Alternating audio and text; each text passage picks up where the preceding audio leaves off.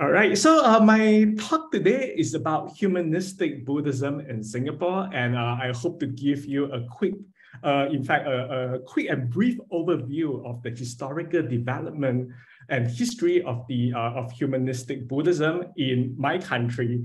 And it's also something that I have been very passionate about, something that I've been thinking for the last, I would say, maybe 10 years, looking at religious change and modernization of Buddhist community, not only in Singapore, but in the broader Southeast Asian region. It's very interesting. I want to start my lecture today by talking about two interesting misconceptions and stereotypes of Buddhists in Singapore. I think very often people think about Buddhists, with these two F's. So what are these two F's? I think these are the two very common misconceptions that some people have about Buddhists. First F is they often think about Buddhists in terms of forests. They think about Buddhists as people who always meditate, quietly in a faraway place, maybe in the forest. So I think this is one of the very common misconception that some people have about Buddhists, that they go to very faraway places, isolated from others to practice meditation, somewhere far away in the forest. But obviously, as what I'm going to share with you today in my talk, this is definitely not the case in Singapore. And second, another even more interesting misconception or stereotype about Buddhists, especially in the Singapore context, is another F, which is funeral. And this is often, some common perception that people only invite monks and nuns or monastic to come is only for funeral, to conduct rites for funerals. So this is also another very common misconception, especially in the Singapore context. I don't know if you are familiar with Singapore's HDB, or we call it our kind of public housing or public flats. So at the bottom, at the first level of the HDB apartment is known as the void deck, and usually the funerals are being conducted at the void deck. So very often people see monastic chanting for funerals. So and this kind of image, I think, is some common also, I would say, stereotype misconception about Buddhism and monastic in Singapore, that they tend to associate Buddhism with funeral. And again, in my lecture today, I'm going to share that this is again not the case, that we are going to learn more about humanistic Buddhism in Singapore. And of course, when we think about humanistic Buddhism, we are thinking about Buddhism for this life and this worldly, for this worldly context. So we're going to move away from this stereotype to understand how humanistic Buddhism is being promoted and practiced in the Singapore context. So I'm going to start with a very brief introduction about my talk today. As I mentioned earlier, my talk is going to offer a brief history of humanistic Buddhism in Singapore. And in fact, to this lecture, I'm going to cover as long as about 100 years of development from the 1920s to the present, exactly about 100 years. So because of the interest of time, we're going to touch and go a bit. I do not have the time and the opportunity to cover every single organization. So I will focus on some of the more important ones, and also to give you a better sense of how humanistic Buddhism is like in the Singapore context. And my talk today will be divided into three parts. I'm going to examine the history and development of humanistic Buddhism in three phases. First, I'm going to talk about Master Tai Chi's idea of human life Buddhism and how human life Buddhism came to Singapore. And actually, this contributed to the transformation and change of the Buddhist community in Singapore as early as in the 1920s. Next, I'm going to talk about Venerable Yen Pei's idea of humanistic Buddhism and how Venerable Yen Pei, as you see over here on the slide, he was one of the very early Buddhist teachers that actually promoted humanistic Buddhism in Singapore. Before the third phase that I'm going to talk more about are the emergence of humanistic Buddhist organizations in contemporary Singapore. And of course, when we think about humanistic Buddhist organizations in contemporary Singapore, we are going to look at some of the arrival of humanistic Buddhist groups from Taiwan and how they arrived in Singapore and localized to promote humanistic Buddhism in the local context. So I'm going to also talk about that in the third part of my lecture today. So let's start with Master Taishi, and of course, this is something that often when we think about humanistic Buddhism, one of the very important thinkers and founders of this thought has to do with Master Taishi, and I'm going to share a bit with you about some background about Master Taishi and about how his ideas came to Singapore. So as some of you might already be very familiar, Master Taishi was one of the most prominent Buddhist reformers and, in fact, Buddhist thinkers in modern Chinese history. He was a very important reformer that actually came out with promoted this idea of a Buddhist revitalization movement during the Republican period in China. Master Taishi was born in 1890 in Zhejiang, and he became a novice in Jiangsu. And that was and later on he received his higher ordination at the Tiantong Monastery in Ningbo. After received his higher ordination, he and some other prominent monks, including Master Huiquan and Master Yuanying, they all received their monastic training in the Tiantong Monastery in Ningbo under the tutelage of Master Jichan. And Master Jichan was a very prominent Buddhist teacher in the late Qing and Republican period. And his nickname was known as the 八指头陀, or the eight-finger sage. And the reason why he's called the eight-finger sage or 八指头 was because he only has 8 fingers, because he actually burned his hand as a way, as a part of his Buddhist sattva vow to devote his life to propagate the Dharma. So that's why he burned his hand and he only left with 8 fingers. And so that's the nickname that was given to him, was the eight-finger sage. And he was one of the very prominent Buddhist teachers in the late Qing and the early Republican period. And he taught some of the very important Buddhist teachers at the time, including Master Taishi, Huiquan, and Yuanying. And subsequently, Master Taishi furthered his studies under prominent lay Buddhist scholars Yang Wenhui. Yang Wenhui was one of the very prominent Buddhist scholars during the Republican period, during the late Qing and Republican period. And he was the one who actually established the Jetavana Hermitage, or the Zhihuan Jingsen in Nanjing, to actually promote the academic study of Buddhism. And because of his prominent intellectual promotion of Buddhism, he actually attracted many other intellectuals and scholars to come and teach Buddhism with him. And one of them was Su Mansu, who was a very important intellectual in the late Qing and early Republican period. So Su Mansu is often known as the poet monk, because he was also a very prominent poet, and he wrote a lot of very interesting romance poems before he was ordained and became a monk.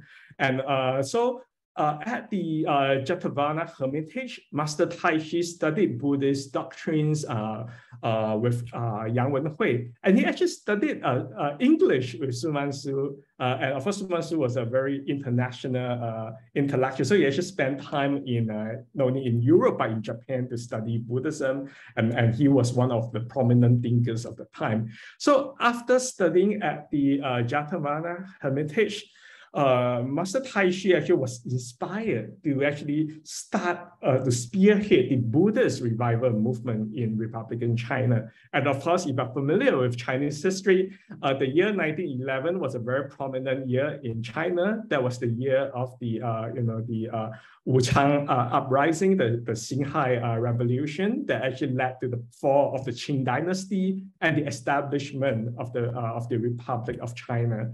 So that actually, the revolution also inspired Master Taishi, and he realized that how revolution is not only about politics, but it's also about religion. So he wanted to revolutionize Buddhism at the time, and that actually inspired him to spearhead the Buddhist revival movement, or the 佛教复兴运动. And a question to ask is, what exactly did he want to revive at the time? And of course, at that time, he was exactly trying to clear the stereotype of the so-called 2F that I was talking about earlier, about Buddhism as someone being isolated or self-cultivation, but more importantly about Buddhism as funeral, because during the late Qing and early years of the Republican period, the stereotypical image of Buddhists was that Buddhist monastic was about conducting funerals, about promoting the afterlife rather than teaching Buddhism for this worldly living. So this was something that Master Taishi wanted to change. So that was the reason why he promoted this idea of a Buddhist revival movement to revolutionize and to reform Chinese Buddhism. And he advocated also for the need to reform the monastic system and promote education. And this is something he thought was extremely important. Because again, he thought that many monastics at the time were not interested in promoting Buddhist teachings, and they were not interested to teach the Dharma. In fact, many of them were just busy making money from conducting funeral rituals and performing ceremonies at temples. And he realized that at the time he had to reform the monastic system to train a group of scholarly monks to be able to propagate the Dharma and to promote Buddhist education. That was something that he thought he wanted to do. And therefore, in 1922, he founded the Wuchang Buddhist Institute, the Wuchang Foshueyuan, as a center. As you can see, the image on your right there was a photograph of the Wuchang Buddhist Institute. He wanted to establish an institute to train young monastics to propagate the Dharma and to reform Chinese Buddhism. So that was why he thought it was so important to set up a Buddhist Institute of Foshueyuan. And this is something very interesting. It's a very important shift away from the earlier kind of Buddhist kind of monastic temple system that tend to emphasize on conducting Buddhist ceremonies and rites, to changing that to a kind of Buddhist institute to promote Buddhist teachings and to train young monastics. And a year later, he became an inaugural president of the World Buddhist Fellowship. So at the time, Master Taishi also realized that it's very important for Buddhists not to be isolated to themselves, but to be connected with the Buddhist communities around the world. So he has this global ecumenical vision of connecting with Buddhist communities in all other places. So he thought that it's important to have a World Buddhist Fellowship to connect different Buddhist groups, different monastics, different organizations around the world through his World Buddhist Fellowship. And in 1927, Master Taishi was elected to succeed Hui Quan, who was his former classmate, as you learned earlier, to be the abbot of Nanputuo Monastery. And of course, Nanputuo Monastery, if you have been to Xiamen University in Fujian, you know that the Nanputuo Monastery in Xiamen is just right next to Xiamen University. But Nanputuo Monastery was one of the, and it still is one of the most prominent Buddhist monastery in southern China. And Taishi was actually elected to become the successor, to be the abbot of the Nanputuo Monastery. But more importantly, he was also asked to be the rector of the Mingnan Buddhist Institute, the Mingnan Foshueyuan, that was established by Master Hui Quan earlier. So he became the abbot and the rector of this very important Buddhist center in southern China. And as you can see the image on the right, that is the photograph of the Mingnan Foshueyuan in Republican China. In China, and this photograph was taken much later. This is in 1985. So of course, the Mingnan Buddhist Institute was closed during the Chinese Cultural Revolution, and it has been revived again in the post-Mao era, and it continues to be a very important center for Buddhist studies in China today. So Master Taishi, one of the very important ideas that Master Taishi advocated was this idea of human life Buddhism, or 人生佛教. And of course, some scholars suggest that human life Buddhism, 人生佛教, is the kind of the prototype of humanistic Buddhism, because Master Taishi was a very prominent teacher, and he influenced a generation of monastics with his idea of human life Buddhism, or 人生佛教, and how this idea gradually developed to become what we now know as 人间佛教, or humanistic Buddhism today. So according to Master Taishi, human life Buddhism, or 人生佛教, was a very can be used as a remedy, as a solution for Chinese Buddhism. And as I mentioned earlier, Master Taishi observed that during the late Qing and the early Republican period, a lot of Buddhists thought about Buddhism and tend to associate Buddhism with death, funeral rites, and also other worldly salvation. And by early worldly salvation, they're talking about, one of them being very pessimistic, wanting to, chant the Buddha's name and go to the Western Pure Land, or as people put it, just 念佛往生 and don't care about what's going on in this world. So Master Taishi was very against this idea of overemphasis of death and funeral rites, and also thinking only about otherworldly salvation. He actually thought that it's important to practice human life Buddhism, which he thought could be used to address the social and spiritual problems of 20th century China. So he thought that human life Buddhism was extremely important, and Buddhists should practice Buddhism in their human life and not thinking about death or only otherworldly salvation. And more importantly, as I mentioned, he attempted to change the image and understanding of Buddhism as a religion for the dead, because again, there's a lot of emphasis about death and rights. So he wanted Buddhists to practice Buddhism for this worldly life. He wanted Buddhists to practice Buddhism not because they want to go some other pure land, but practice Buddhism to make this world a pure land. So practice Buddhism for this world. So this is a very interesting kind of idea, and this very interesting concept that was very different from what was being promoted and practiced by many Buddhist temples and organizations at the time. But more importantly, he wanted to promote this utopian ideal establishing a pure land on earth, or 建设人间净土. And he thought that having this pure land on earth is more important because this is something more immediate, and this is something more important than only thinking about attaining rebirth in the other transcendental pure land. So this is something that he wanted to promote at that time. But of course, it was not easy for him to do that, because he thought that to do so, the Buddhist community need to revitalize, need to reform Chinese Buddhism. And this was a lot of work to do. And according to Master Taishi, to do so, Buddhist community had to have the institutional reorganization, reorganize the kind of Buddhist institution and structure, instead of having just monasteries to conduct ceremonies and rituals. He thought that it's important to have Buddhist organization to propagate the Dharma. And so one of the things that that he promoted was actually to build Buddhist lecture halls and auditoriums, or like 讲堂, to propagate the Dharma, and not temples to only promote ceremonies and rituals. Another, of course, important thing that he promoted was this modern education. He thought that Buddhist monastics should be trained in modern Buddhist education. And that was one of the reasons why he came out with this, he promoted and supported the establishment of Buddhist Institute of Foshui to promote modern Buddhist education. And also he placed a lot of emphasis also on the idea of Buddhist compassionate social action.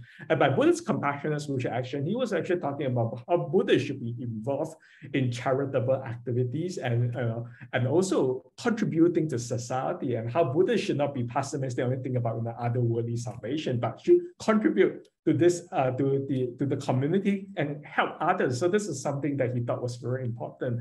And finally, he also suggested that Buddha should have this ecumenical cooperation in a global mission. And that was also one of the reasons why he established the World Buddhist Fellowship, because he thought that Buddhist communities should be connected and contribute to this global mission of making the world a better place, and also to connect and to contribute to the propagation of the Dharma. So that's the reason why he actually came up with these ideas to revitalize Chinese Buddhism.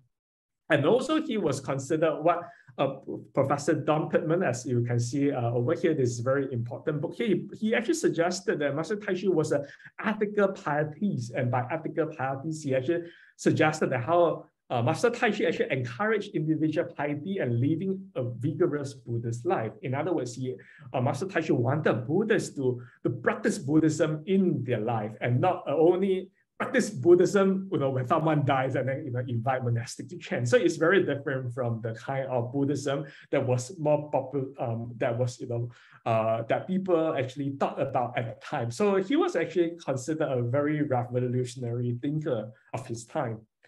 And of course, what Master Taishi wanted was that how Buddhist action, religious action, at the core of spiritual practice and spiritual transformation. And in other words, Buddhists should put their practice into action, and not only practicing Buddhism, practicing a religion, just something as very separate from their everyday life. So in other words, what he wanted to do is to make Buddhism relevant to one's everyday life and relevant to the modern society in Republican China at that time. And last but not least, he wanted Buddhists to be socially responsible, as I mentioned earlier, how Buddhists should have this compassionate social action to contribute to the community. And he thought that this action is actually fundamentally interconnected to the transformation of the social order. So if Buddhists are being socially responsible and socially involved in society, their action can contribute to the transformation of the social order and make the society a much better place. So here's this very idealistic vision of what human life Buddhism can do to China at that time. But of course, it's very important to note that he had such wonderful ideas during his time, but he was actually not very well supported by many Buddhists in Republican China. In fact, some of them thought his ideas were too radical, and there were also some of the more conservative monastics that were against his idea of a human life Buddhism. And in fact, from some of the sources that I came across, Master Taishi at that time, he actually started a very influential magazine known as Hai Chao Ying, which is still in print today. So the Hai Chao Ying magazine was one of the very important magazine and platform for Master Taishi to promote his idea of human life Buddhism. And of course, that magazine, interestingly, was actually banned in some Buddhist temples at that time, because some of the conservative monastic thought that Master Taishi's idea were too radical and inappropriate to the monastic. So in fact, some temples actually banned his Hai Chao Ying magazine. But of course, gradually, Master Taishi was able to influence a younger generation of monastic during his time as the rector of the Ming-Nan Buddhist Institute, and he trained a generation of Buddhist thinkers and reformers to carry out his ideas. So Master Taishi came to Singapore to promote his ideas of human life Buddhism. So he actually made 3 visits to Singapore. The first time in 1926, second time in 1928, and finally in 1940. So he came to Singapore during his first visit, that was in September 1926. Master Taishi came to Singapore and gave a series of talks at the Victoria Memorial Hall. And of course, if I have some Singaporeans in the audience, you're probably very familiar with the Victoria Memorial Hall, which is one of the national monuments in Singapore. And the Victoria Memorial Hall, at that time in colonial Singapore, was a very prominent place, a space for not only for kind of music, for performance, but also it was a very important hall for important lectures. So Master Taishi was invited to come by the overseas Chinese community in Singapore, and he was asked to give a series of lectures at the Victoria Memorial Hall, which were very well attended by many Buddhists and prominent overseas Chinese leaders at the time. And during one of his lectures, he promoted the establishment of a lay Buddhist association in Singapore, because at the time in Singapore, most of the Buddhist institutions were actually mainly Buddhist temples and monasteries, and there were very little activities for the lay Buddhists. So Master Taishi thought that it's very important to engage the lay Buddhists in Singapore, and therefore suggested the need to establish a lay organization. And his lecture inspired Ning Da-Yun, a prominent Buddhist householder in Singapore. And Ning Da-Yun was one of the very prominent overseas Chinese leaders And as you can see in this image, he's a university graduate. So as you know, back then, not many overseas Chinese were that well educated or influential. So he was one of the very prominent leaders at that time. And he actually supported Master Taishi's idea and established a lay Buddhist organization. And the lay organization, in 1927, a year later, Ling Dayun, with the support of Venerable Zhuan Dao, who was a prominent monk at the time in Singapore, and Venerable Zhuan Dao was the founder of the prominent Guangmingshan Pogasi Monastery, or the Guangmingshan Pujue Chansi in Singapore. And Ling Dayun managed to get Venerable Zhuan Dao's support, and he founded the Chinese Buddhist Association, or Zhonghua Fujiaohui, in Singapore. And it's still around. And as you can see, this photograph that I took just a few months ago, the Chinese Buddhist Association, or Zhonghua Fujiaohui, became the first lay Buddhist organization in colonial Singapore.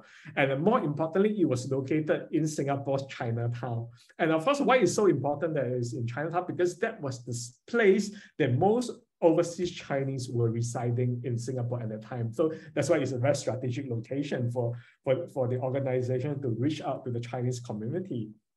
And the Chinese Buddhist Association played a very important role in promoting Taishi's idea of human life Buddhism. And of course, it was a center for the promotion of the so-called Buddhist revival movement in colonial Singapore at that time.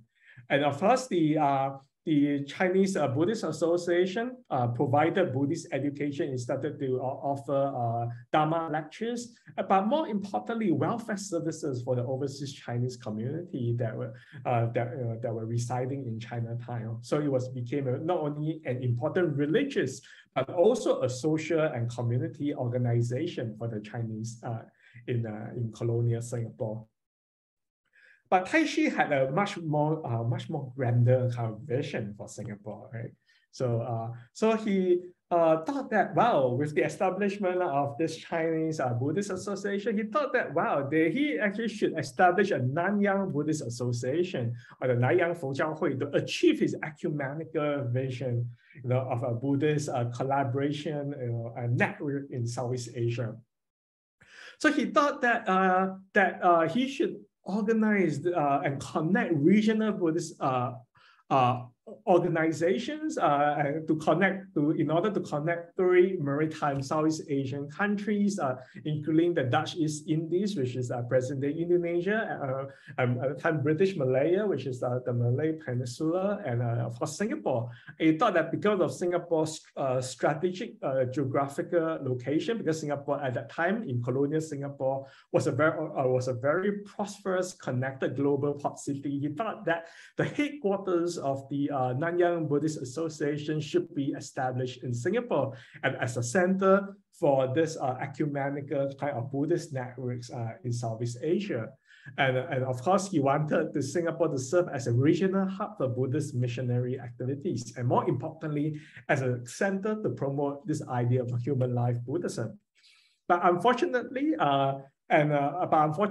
his idea to connect this maritime Southeast Asian state to the international Buddhist network was never materialized. So although he had this wonderful idea, unfortunately, it wasn't exactly realized. But this is something that he had in mind. And that was something that he thought was very important for Buddhist organizations to be connected in this international Buddhist network, and also to collaborate in the propagation of the Dharma.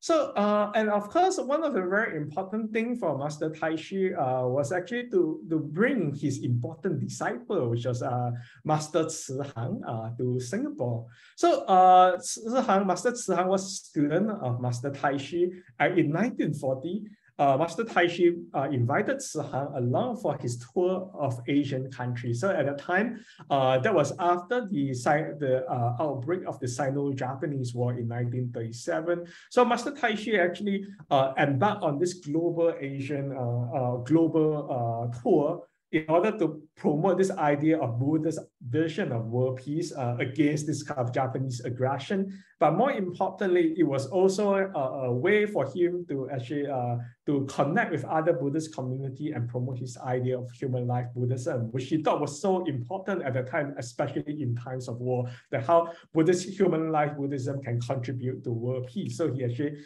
went on this global tour, and of course, part of the tour was to actually visit the different Asian countries. And during his 1940 tour, he brought along his student Ci Han. And after the tour, Taishi returned to China, but Ci Han wanted to stay in Singapore to promote human life Buddhism and to propagate the Dharma. So he stayed in Singapore, and he actually founded the Lingfeng Buddhist Buddhi Institute, or Lingfeng Puti Xueyuan, and the monastic dormitory, or the Fa Si Liao, in Singapore to support Buddhist monastic to learn the Dharma. And of course, if you're familiar, I'm going to share with you more later that how the Lingfeng Buddhi Institute later on became the Lingfeng Prajna Auditorium, or the Lingfeng Bora Jiangtang, under Venerable Yan Pei's leadership, that I'm going to tell you more about later on. So other than establishing a Buddhist institute to educate Buddhist monastics, he thought that Buddhist education was very important. So Master Ci Han founded the Maha Buddhi School, or the Puti Xuexiao, in Singapore. And for some of you who are in Malaysia, if you are from Penang, you might be familiar with the Porte School, or the Puti Xueyuan in Penang, that was established a bit earlier. So in fact, they are actually part of this Puti Xuexiao network. And Master Ci Han actually also contributed to the expansion of the Porte School in Penang. So he was actually moving between Singapore and Malaysia to propagate the Dharma. And so this is a very interesting photo of Master Taishi's visit to Singapore in 1940. As you can see in this photo, this is Master Taishi over here, and Master Ci Han is right over here, and this is Master Zhuan Dao. So as you can see that by the 1940s, there's actually already quite a vibrant Buddhist community in Singapore, and they were very supportive of this idea of human life Buddhism. So Master Ci Han, after staying in Singapore for a few years, in 1948, Venerable Miao Guo invited Ci Han to become the founding rector of the Taiwan Buddhist Institute, or the Taiwan Foshui. So therefore, he accepted the invitation, and he left Singapore for Taiwan.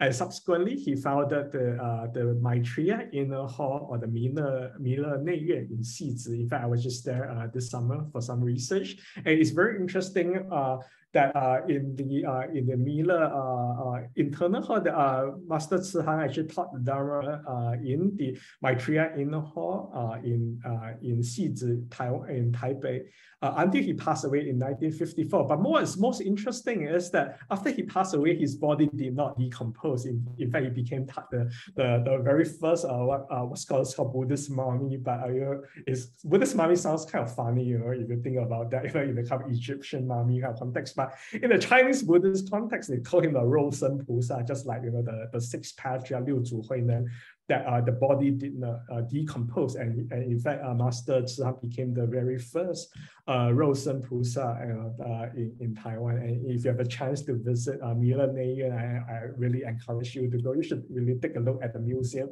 and of course, have a look at have a look at the image of Master Ci Han, who was a very prominent teacher and promoter of human life Buddhism, right?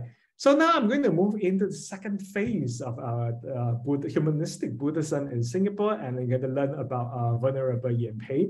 And Venerable Yan Pei is one of the monks that I talk about in my recent book that Dr. Tai mentioned earlier, that is Monks in Motion. So in Monks in Motion, I actually look at 3 prominent Buddhist monks that promoted Buddhism in maritime Southeast Asia. And I talk about Venerable Zhu Mo in Malaysia, Aching Jaya in Indonesia, and of course Venerable Yan Pei in Singapore. So Venerable Yan Pei was in fact one of the most prominent socially engaged Buddhist monks in post-colonial Singapore. And he was in fact involved in the promotion of modernist Buddhist ideas and in fact humanistic Buddhism.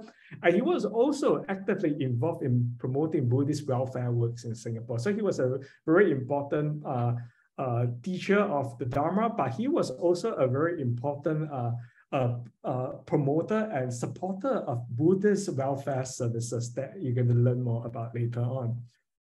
So Venerable Yenpei, just like many of the early Buddhist pioneers in maritime Southeast Asia, he was born in China and studied in China before they came to Southeast Asia. So Venerable Yenpei was born in 1917 in Jiangsu, and he actually traveled south to Xiamen to be enrolled in the Ming-Nan Buddhist Institute that you learned about earlier. So in fact, the Nanputo Monastery and its Ming-Nan Buddhist Institute was a very important intellectual center for the Buddhist community in South China during the Republican period. So Venerable Yenpei heard about the Ming-Nan Buddhist Institute, and he thought he wanted to study there. And because back then, after he was ordained, his teacher at that time wanted him to become the abbot of the monastery, but he was not keen to do so because he wanted to further his studies. So therefore, he actually went against his master's idea, his master's plans for him to actually become a Buddhist scholar. So he traveled south to study in Xiamen, and he had the chance to study with some of the very prominent Buddhist teachers at the time at the Ming-Nan Buddhist Institute, including, of course, Master Tai Shi, where he was very influenced by the idea of human life Buddhism. And of course, he became a student of Tai Chi, and he was very influenced by this idea of human life Buddhism. But later on, he became a student of renowned Buddhist thinker, Master Ying Sun. And of course, Master Ying Sun was in fact a student of Master Tai Chi at the Ming-Nan Buddhist Institute. So in other words, it's very interesting that on the one hand, Venerable Yenpei sees Master Ying Sun as one of his teachers. But in other words, Master Ying Sun was also Venerable Yenpei's senior at the Ming-Nan Buddhist Institute. So he's like the kind of the 学长 in a way who graduated a few cohorts before Venerable Yenpei went to the Ming-Nan Institute. So it's very interesting to think about the Ming-Nan Buddhist Institute in a way like a university where you have the alumni networks and kind of connections as well. So Venerable Yenpei was very influenced, and he became a student of Master Ying Sun and became very influenced by Master Ying Sun's idea of humanistic Buddhism or 人间佛教. And Master Ying Sun, of course, as I mentioned earlier, he was a student of Master Tai Chi and was very influenced by the idea of human life Buddhism. But he later on went on to further his study, and he became interested in drawing on sources and documents and scriptures of Indian Buddhism. And he realized that how humanistic Buddhism even existed during the Buddha's time. And in fact, he claims that Buddhism in early India had degenerated when it became assimilated with theistic religious tradition. But more importantly, he actually thought that humanistic Buddhism existed during the Buddha's time. And therefore, as he argues that how, as the Buddha attained enlightenment and taught the Dharma in the human rhyme, the human should practice Dharma and strive to achieve Buddhahood in the human rhyme. And that is the essence, as he suggests, of humanistic Buddhism or 人间佛教. And therefore, he promoted this idea of humanistic Buddhism or 人间佛教, and he suggested how human should aspire to practice the Bodhisattva path or the Pusa path of the great vehicle of the Dachen in order to enter the Buddha vehicle or in order to enter the so-called Fochen in his interpretation of humanistic Buddhism. And also he pointed out that in his very important work known as the Way to Buddhahood or 成佛之道, he emphasizes the uniqueness of the Mahayana, which he calls it the 大乘不共法, that how the Mahayana spirit, the Bodhisattva path, is unique and essential to practice Buddhism in this human world in order to enter the Buddha vehicle, to enter the Fochen. So this is his interpretation and understanding of humanistic Buddhism. And of course, this idea greatly influenced Venerable Yenpei's understanding and vision of humanistic Buddhism. I'm going to show you the very interesting short oral history interview about Venerable Yenpei's encounter with Master Ying Sun.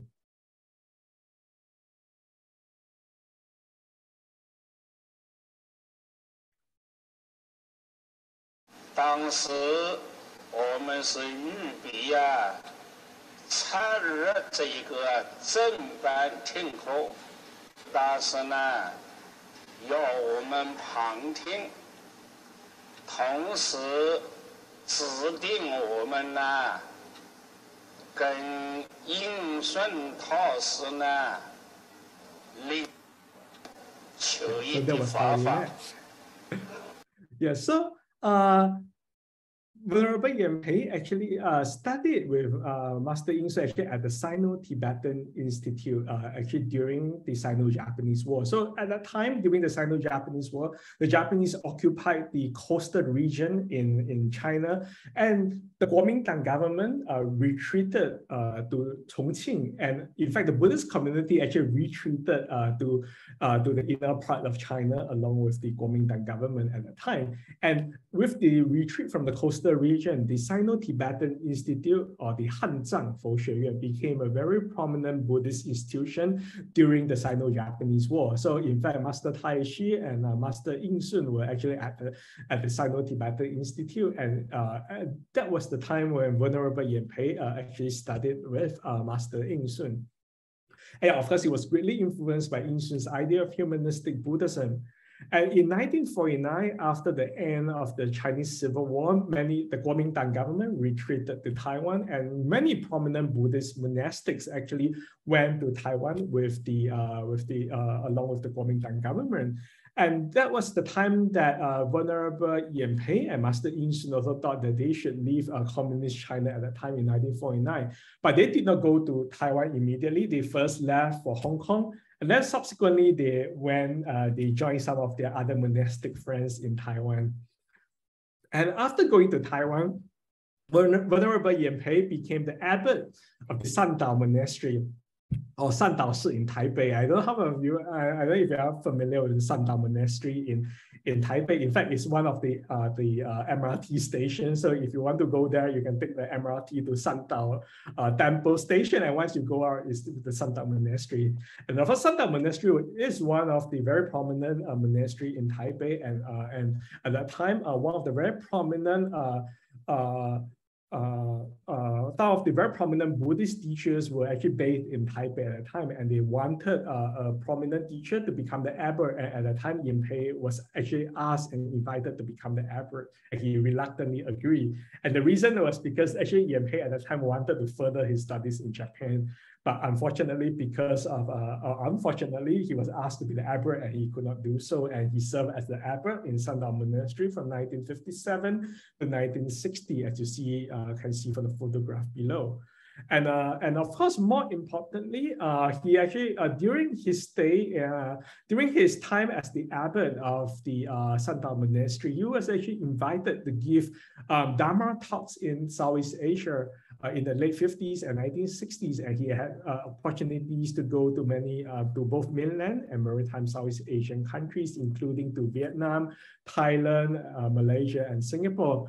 And in fact, at that time, Venerable Yenpei was very drawn to the Buddhist community in Vietnam. In fact, the Vietnamese Buddhist community really loved him. They actually wanted him to come and establish a temple in Vietnam, and he was very keen. So at that time, he was actually telling Master Yingsun, as I could see from the sources, that how he actually wanted to go to Vietnam and to propagate humanistic Buddhism to the Vietnamese Buddhist community. But unfortunately, he was unable to do so in the 1960s because of the Vietnam War.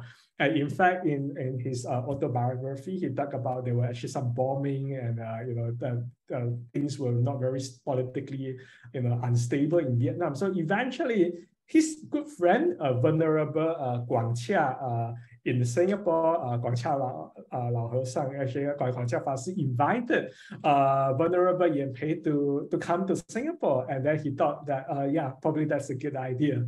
And eventually, he accepted his friend's suggestion to settle in Singapore and to become the abbot of the Lingfeng Prashna Auditorium, the Lingfeng Pura Jiangtang. And as I mentioned earlier, the Lingfeng Pura Jiangtang was initially established by Master Tzu Han in 1940 when he came to Singapore. And of course, Venerable Yen Pei was very excited with the idea because, of course, Venerable Yen Pei sees himself as a student of Master Tai Chi. So he, of course, saw Master Tzu Han as kind of his, like his xuezang, his senior.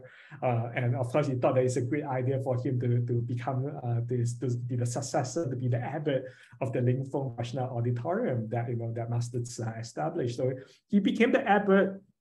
But more importantly, he transformed this Ling Feng Prajna Auditorium into an auditorium, a lecture hall, a jiangtang, to propagate Buddhism and to propagate his idea of humanistic Buddhism. So he was a very active Dharma teacher, and he was a promoter of humanistic Buddhism during his time as the abbot of the Ling Feng Prajna Auditorium. And he renovated the auditorium, as you see from the image here. In fact, if we look at the image here, you might not think about this auditorium as being very modern. In fact, it looks kind of Chinese style because we have now so many even more modern looking Buddhist temples today. But in fact, if you look at this auditorium, it was actually considered extremely modern during the 1960s, because back then Buddhist temples in the 1960s is really the kind of temple, the kind of architecture, Chinese architecture style. You see a lot of dragons and phoenix, on the roof, and very a lot of carvings of the Buddha, Bodhisattva, and Arahat. And of course, Venerable Yen Pei was not interested in any of that. He wanted to make this auditorium very simple, as you can see in the image, and as a place to propagate the Dharma. So he's not interested to have a very Chinese looking, very elaborate kind of monastery to conduct ceremonies. He wanted that to be a center for Buddhist studies in Singapore. And more importantly, he was a very prolific Buddhist teacher and a writer. So in fact, he produced a 34-volume of collected essays.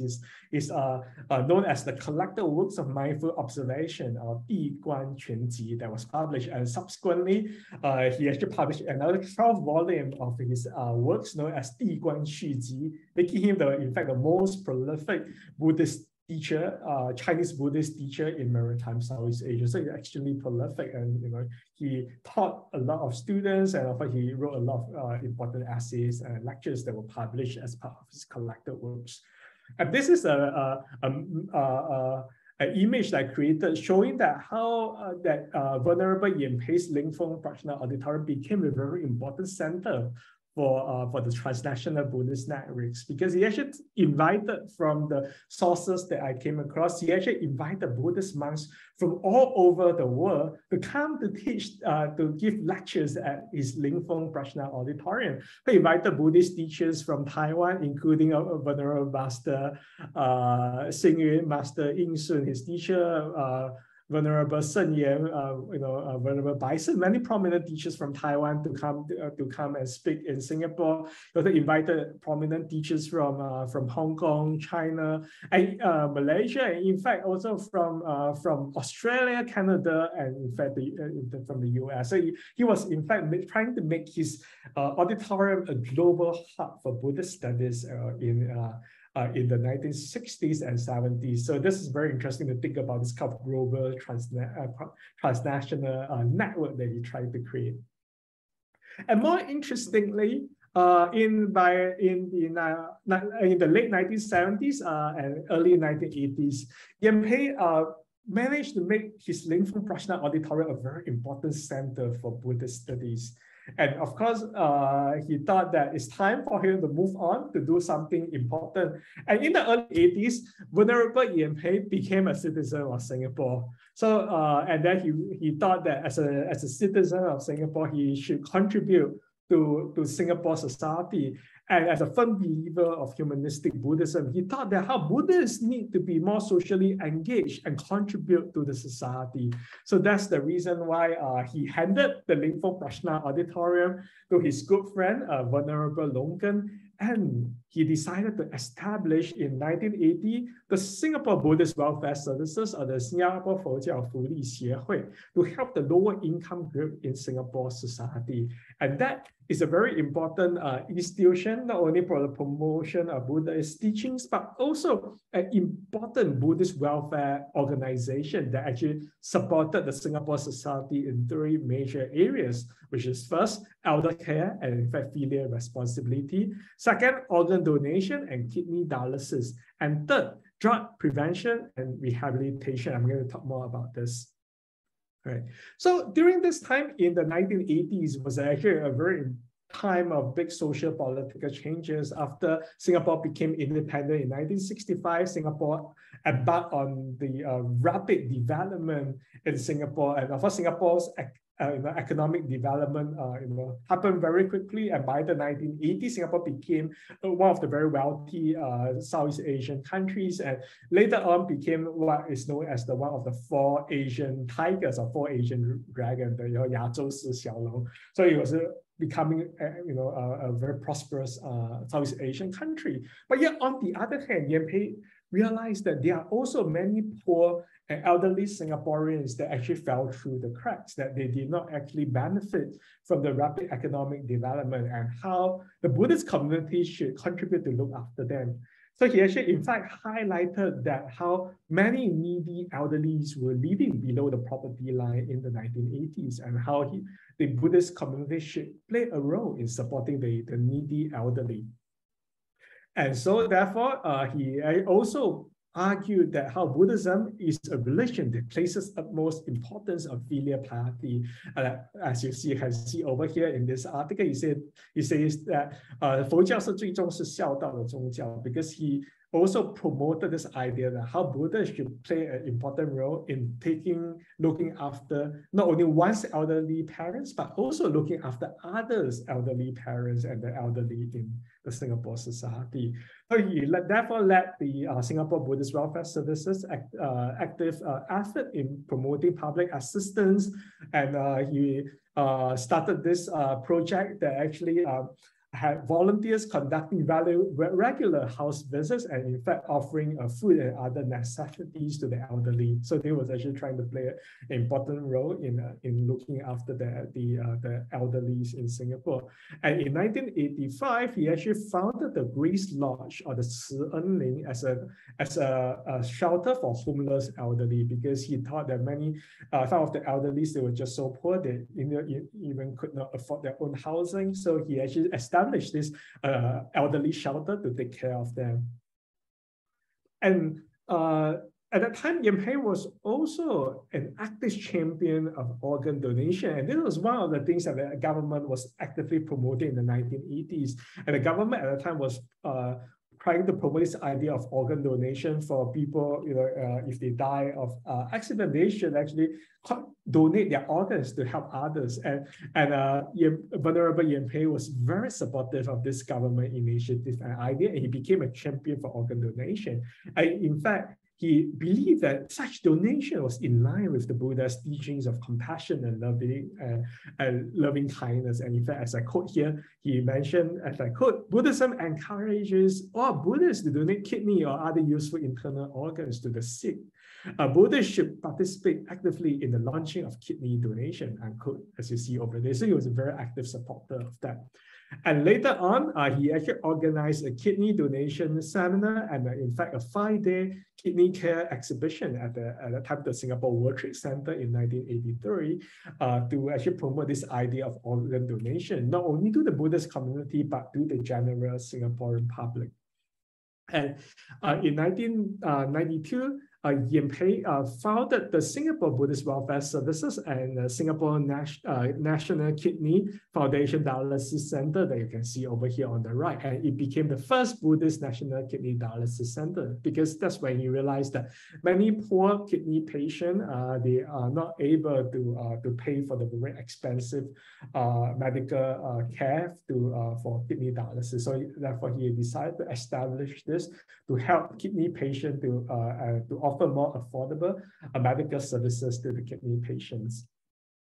And in fact, so the National Kidney Foundation has a research grant for, it's known as the Venerable Yan Pei NKF Research Fund. Of course, this research fund is named in the memory of the Venerable to support kidney research. So if any of you is conducting any research on kidney, renal medicine, or kidney disease, you can consider applying for this research grant. And last but not least, Yan Pei was concerned with the problem of young drug addicts in the 1970s, and that was one of the social issues that the Singapore government was very concerned about.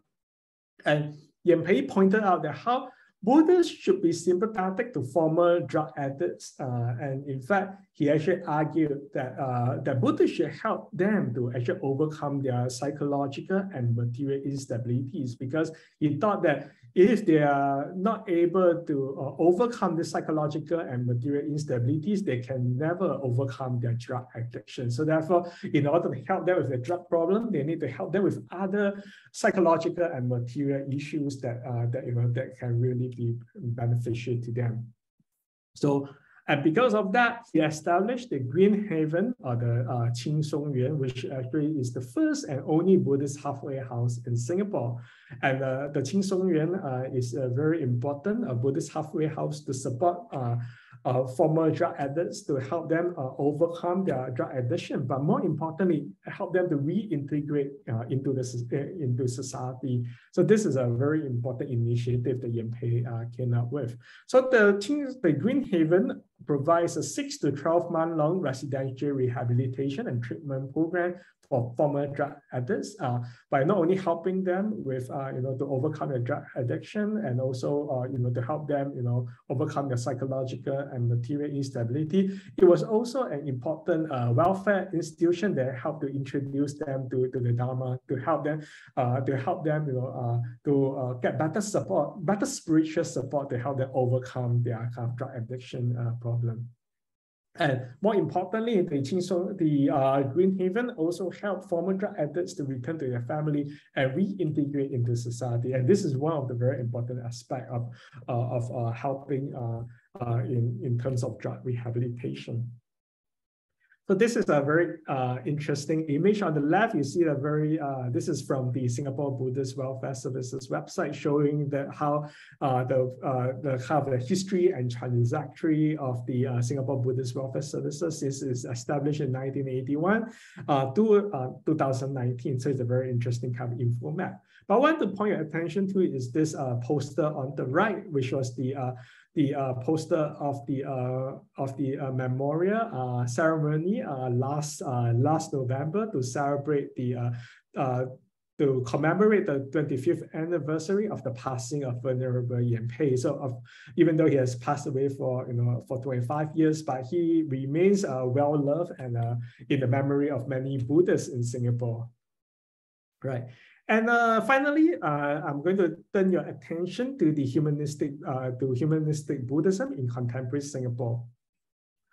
And one of the ways to think about humanistic Buddhism in contemporary Singapore is to actually think about this emergence of reformist Buddhism. And this is from Professor Kwa Kun Ing's very important book, State, Society and Religious Engineering Towards a Reformist Buddhism in Singapore. And in this very important book, Professor Kwa actually argues that how in the 1980s, there was this Buddhicization of Chinese religious syncretism and a movement towards reformist Buddhism within the Chinese community. And she actually pointed out that the reformist Buddhists in Singapore engage in 6 main types of religious activities, and namely, first, propagating Buddhist scripture knowledge to the general public. Second, encouraging general participation, encouraging Buddhists to participate in Buddhist activities. Third, cultivating committed reformist Buddhists, and of course cultivating them through, of course, Dharma classes and Dharma activities to make them to be involved in Buddhist organizations. Fourth, performing missionary work, of course, contributing to the propagation of the Dharma. Fifth, putting faith in real life practice and action, that is making Buddhism relevant to this worldly life. And of course, this is something that I talked about earlier. And of course, last but not least, legitimizing Visa as a public holiday. And of course, Buddhists in the past do not really see something that is as important as today, as you notice that in many parts of Southeast Asia, but in fact in many places now, Visa is becoming a very important kind of public holiday for the Buddhist community. So this is something interesting to think about. And of course, Professor Kwok mentioned that in the secular domain, how reformist Buddhists were actively engaged in charity and welfare work. So they were actually contributing to the society in terms of their Buddhist philanthropic activities. However, she did not actually talk much about humanistic Buddhism in her book, and therefore I actually wanted to propose that, in fact, the propagation of humanistic Buddhism can be considered as one of the very important factors that contributed to this reformist Buddhist movement in Singapore, especially since the 1980s, and how humanistic Buddhist organizations, monastic and lay leaders play a very important role in promoting this kind of, I would say, 6 main type of Buddhist religious activities, as well as promoting charity and welfare work in Singapore, and especially if you think about that in the contemporary Singapore context. So, and it's actually interesting to note that in the third phase of this development of humanistic Buddhism in Singapore, many of these organizations actually came from Taiwan, but then gradually localized and became, a part of the Singapore Buddhist community. And of course, I want to start by talking about I'm going to talk about 3 humanistic Buddhist organizations that are active in Singapore to give you an idea about what are some of these organizations. But of course, there are many more humanistic Buddhist organizations in Singapore, and because of of time constraint, I'm not able to cover every single organization in my talk. So I'm going to talk about 3 main organizations. First, the Mahaprajna Buddhist Society. Second, of course, Fo Guang Shan Singapore, and third, I'm going to talk about Tzu Chi. Right, so let's start with the Mahaprajna Buddhist Society. In fact, the Mahaprajna Buddhist Society, I would say, was the first Taiwanese humanistic Buddhist group Mahaprajna Buddhist Society did not exist in Taiwan. It was actually came in Venerable Ho Zong that I'm going to talk about now, came to Singapore, and then he established this Mahaprajna Buddhist Society. Unlike the other 2 organizations that I'm going to talk about later, they were actually prominent Buddhist temples, organizations in Taiwan, and then they came to Singapore to establish kind of the kind of local branch. All right. So for Venerable Ho Zong, he was a disciple of Master Yin Sun, and he actually studied at the Fuyan Vihara, the Fuyan Jingse in Hsinchu, which is one of the very prominent Buddhist center for Buddhist learning in Taiwan that was established by Master Yin Sun. And later on studied at the Huiru Auditorium that, of course, again established by Master Yin Sun in Taipei. So these are 2 of the very important Buddhist organizations that are actually established by Master Yin Sun to promote Buddhist research and education. So Venerable Ho Zong was a student of Master Yin Sun, and he later on decided to come to Singapore to propagate humanistic Buddhism. And in 1985, he came to Singapore and he founded the Mahaprajna Buddhist Society. And according to the Mahaprajna Buddhist Society, there were a few reasons why they thought it was very important to establish this Buddhist organization to promote humanistic Buddhism. First, as you can see over here, and I quote, that temples were many and devotees abound, but in actual fact, there is no distinction made between Buddhism and Taoism or Buddha and deity. And this was one of the issues that, in fact, many Buddhist teachers encountered in the earlier days of trying to promote Buddhism in Singapore, that many Chinese Buddhists do not actually make a distinction between Buddhism and Taoism and between the Buddha and deity. And that is what some people call 神佛不分, cannot tell the difference between Buddha and deity. And in fact, one about religious worship is that, the more gods you worship, the more merits, the more blessings you get. The kind of saying that 拜的神多神保佑, kind of idea. But this is a kind of a common kind of misconception kind of Buddhism, and because of that, Venerable Ho-Zong thought it's very important to actually to educate the Buddhist community in Singapore. And that was why he founded the Mahaprajna Buddhist Society. And of course, another reason that he actually observed was the lack of Buddhists with talents and leadership quality in various sectors of the society pose many problems, especially problems for the Buddhist community. Their very lack of lay teachers, especially to teach the Dharma classes, their lack of Buddhist monastic to run everything. So in other words, there's a kind of a common saying even till today that there are not that many monastics, and very often the monastics in the local Buddhist temples need to bao ka liao. They need to do everything because there are just not that enough people in the leadership position, especially back then. So because of that, the Mahaprajna Buddhist Society played a very important role in training lay Buddhist teachers and lay leaders that can help to run the organizations. And more importantly, as what they pointed out, that it was actually most of the traditional Buddhist temples at the time in the 1980s were kind of conservative in their outlook and seldom organized the right activities to attract new followers. Of course, we learned about the kind of Ling Feng Prajna Auditorium and Singapore Buddhist Welfare Services that Venerable Yen Pei established, but those organizations, in fact, were not that common, in fact, back in 1980s even then. So that's the reason why Venerable Ho-Zong thought that it was important to have more Buddhist organizations to organize Dharma activities and also organize the right kind of activities to attract new followers, to make them interested in Dharma. So the Prajna Buddhist Society propagates humanistic Buddhism based on Master Ying-Shun's idea of the way to Buddhahood, 成佛之道. And of course, the curriculum, they have a very rigorous Dharma course curriculum that is across 3 years, divided from beginner, intermediate, and advanced level. And for people, for the students who after graduated from the advanced level, they can even go on to further for their further studies. And of course, one of the very important aspects of this Dharma course curriculum is to actually train Buddhist teachers that can help to run some of the activities and classes at the Mahaprajna Buddhist Society. So they have a very effective organized system to train the next generation of Buddhist leaders and teachers. And this is the 3 years Dharma program. And in fact, Venerable Ho-Zong has in fact made the courses available online. So in fact, if you are interested, you can even go online to look at, to go through this 3-year program virtually. So it's very interesting to see how with the advancement of technology, now Buddhists can even attend Dharma classes online even for an extended period of time.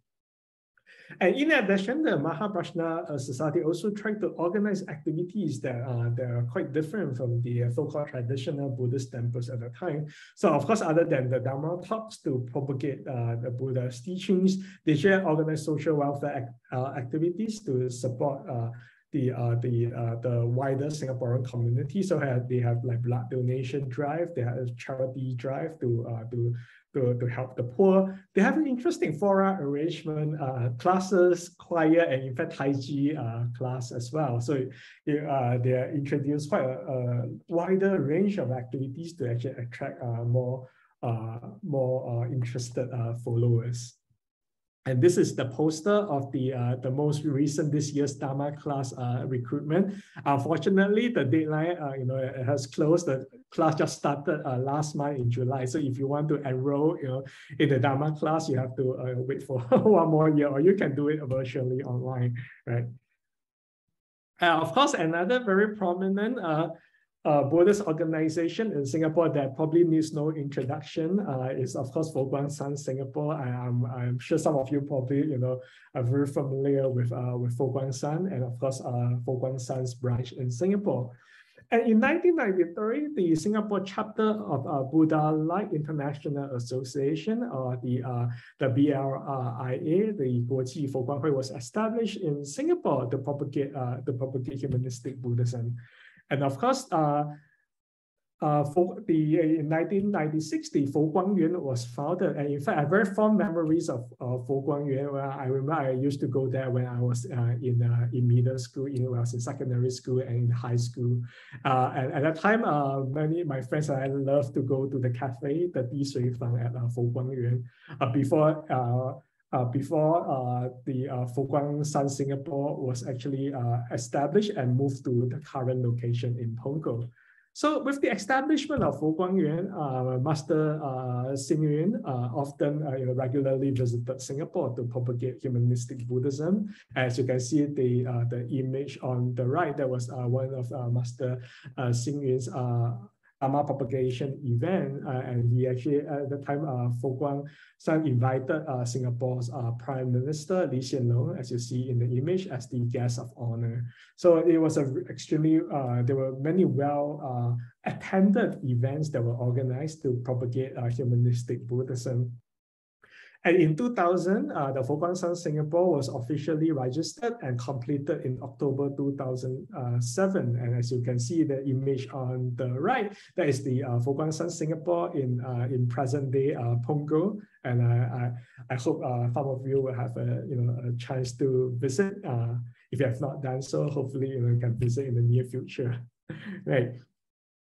And the Fo Guang Shan Singapore aims to be an education institute for the community and a sanctuary for spiritual cultivation to propagate humanistic Buddhism. So of course, Fo Guang Shan, some of us you are very familiar with, is a very important, one of the very important Buddhist organizations in Taiwan that promotes humanistic Buddhism. And of course, Master Xing Yun has established branches, Fo Guang Shan branches all over the 5 continents. And Singapore has, of course, a very active branch as well in Fo Guang Shan Singapore. And the Fo Guang Shan Singapore focuses on 4 activities, namely propagate the Dharma through culture. So there are a lot of cultural activities that Fo Guang Shan Singapore organize. And of course, one of the main platform is actually to use culture as a way to propagate the Dharma, to promote humanistic Buddhism. But more importantly, the second activity is to foster talent through education. So as I mentioned earlier, one very important aspect of humanistic Buddhism is through the promotion of Buddhist education. And of course, Buddhist education is a very important platform to foster talent, to foster the next generation of Buddhist teachers and leaders.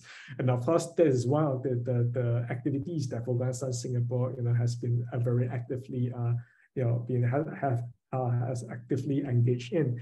And of course, besides that, another activity is to benefit society through charity. So Fo Guang Shan Singapore has also contributed to charitable activities in Singapore, helping the Singapore community. And of course, another important aspect of it is the spiritual aspect. So of course, Buddhist organization, in fact, humanistic Buddhist organization, place a lot of emphasis on Dharma propagation, and also education. But of course, they are also actively involved in Dharma services in terms of providing spiritual support to their followers. So this is one or another very important activities that Fo Guang Shan Singapore is engaging in.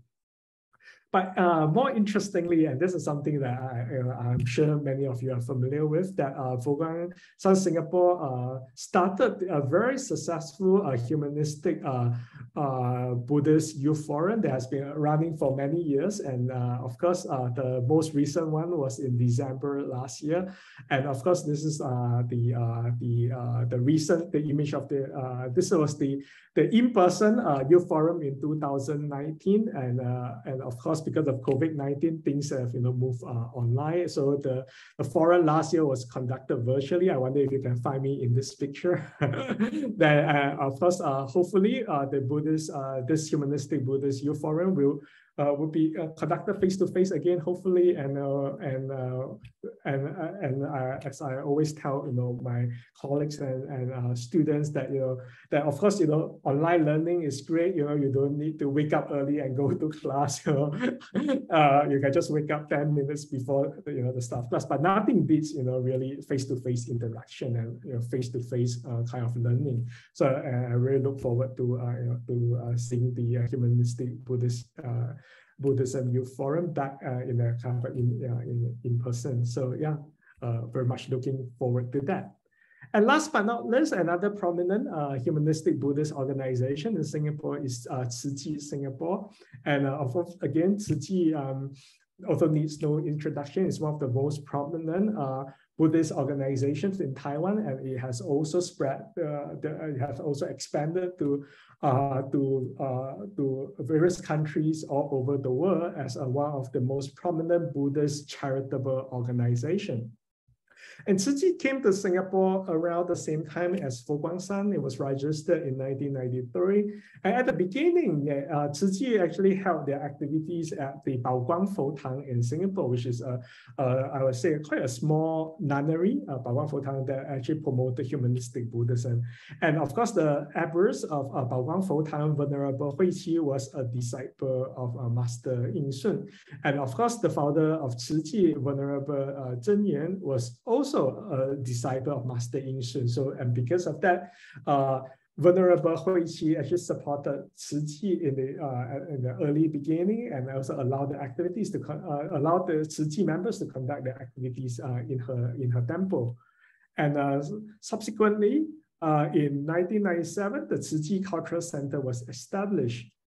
The Chia Cultural Center subsequently, in 1998, was renamed the Buddhist Compassion Relief Chia Foundation, and it was actually relocated to Chinatown. Again, Chinatown is a very important place in Singapore. Not only it's a tourist attraction, it's a very prominent historical place, and it's also a place where there's actually many needy elderly. So that was also one of the reasons why Chia Foundation decided to establish their Compassion Relief Foundation in Chinatown to actually provide care to needy elderly residents in the Chinatown area. And in 2005, Chia Singapore's Jing Si Hall, or the Jing Si Tang, was completed, and they was actually moved to the eastern part of Singapore, close to Pasir Ris. And the Chia Singapore established an island-wide network of volunteers, and of course, the volunteers play a very important role in sharing the Dharma, and of course, Chia also is one of the organizations that promote humanistic Buddhism and also promotes the teachings of Master Yin Shun and Venerable Zhen Yan. So the volunteers play a role in sharing the Buddha's teachings with the general public. But more importantly, they see themselves as a Buddhist charitable organization. So the volunteers play a very important role in promoting philanthropic activities, reaching out to the elderly and the needy. And in Singapore, they also play a very important role in promoting recycling in Singapore. And this is something very interesting that, in fact, many Buddhist organizations in Taiwan, including Fo Guangshan, Dharma Drum, and Chia, they have all been very actively in promoting recycling, and of course recycling is a big thing in Taiwan. But then in Singapore, this is something quite new to many Singaporeans. So in the more recent years, the government is in a way supporting more, is putting in more efforts to encourage Singaporeans to play a role in recycling and to build a more sustainable environment. And of course, Chia is one of the very prominent organizations that helping in this effort in promoting recycling in Singapore. And in 2019, the Chia Humanistic Youth Center was established in Yishun, and this is one of the largest Buddhist youth center to be established in Singapore. And of course, at the on the right, as at the opening ceremony, the Minister Shanmugam was invited to be the guest of honor to open the Humanistic youth center, which is aims to play an important role in not only promoting the Dharma to the youth, but also as an important center to encourage youth volunteers to contribute to Buddhist charity. So this is one of the initiatives that they are trying to promote. So I'm going to end my lecture today by very quickly, I'm going to summarize what I've just shared with you. My lecture today looks at the history and development of humanistic Buddhism, and you have looked at, I have shared with you how human life Buddhism that was established, idea was promoted by Master Taishi during the Republican period, gradually developed, and today as what we now know as humanistic Buddhism, around the world. And how we can understand, how we can look at the history of humanistic Buddhism in three phases. First, the first phase, which was the time of Master Taishi and his idea of human life Buddhism, and how he came to Singapore to promote the Dharma, and how he inspired Ning Dayun to establish the Chinese Buddhist Association, and subsequently how his disciple Master Tzu Han came to Singapore and contributed to the establishment of the Lingfeng Puti Xueyuan and the Puti Mahabodhi School. In the second phase, I share with you about the arrival of Venerable Yen Pei and how Venerable Yen Pei contributed to the propagation of humanistic Buddhism in Singapore, first by expanding the Lingfeng Prajna Auditorium as a center for the promotion of Buddhism, and second, with the establishment of the Singapore Buddhist Welfare Services to promote Buddhist charitable and philanthropic activities. And last but not least, in the final phase, I share with you how Taiwanese organizations came to Singapore, including the Mahaprajna Buddhist Society by Venerable Ho Zhong, as well as Fo San Singapore and Office Tzu Chi Singapore, and how this organization came to Singapore. But more importantly is to think about the localization of humanistic Buddhist organizations, how although this ideas came, humanistic Buddhist idea was first formulated in Republican China, spread to Taiwan, and later came to Singapore. We also should think about how humanistic Buddhist organizations later on became localized and to cater to the needs of the Singaporean community. And finally, I think something important to think about is and this is something for future research, is we can consider and think about the impact and long-term development of humanistic Buddhism in Singapore, how the humanistic Buddhism contributed to the propagation of the Dharma, to the wider promotion of Buddhist education, and how it actually changes the religious landscape in contemporary Singapore. I think it's something that is worth exploring further. So with that, I will stop here, and I look forward to your questions. Thank you.